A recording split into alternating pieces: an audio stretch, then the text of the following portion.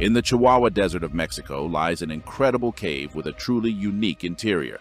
At first glance, the towering pillars inside seem to be made of ice. Yet the temperature inside this cave can soar beyond 134 degrees Fahrenheit. Couple this with a humidity level exceeding 90%, and the environment feels more akin to a sauna than a freezer. Venturing inside without a cooling suit, one might last just 10 minutes. The reason for this intense heat?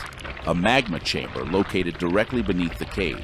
Prior to its discovery, this chamber kept the cave filled with a scalding mineral solution, potentially for hundreds of thousands of years.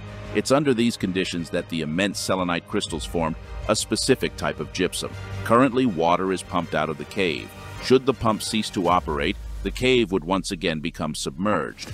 For now, access to this wondrous place is reserved strictly for scientists. Check out the link below for an even more interesting video.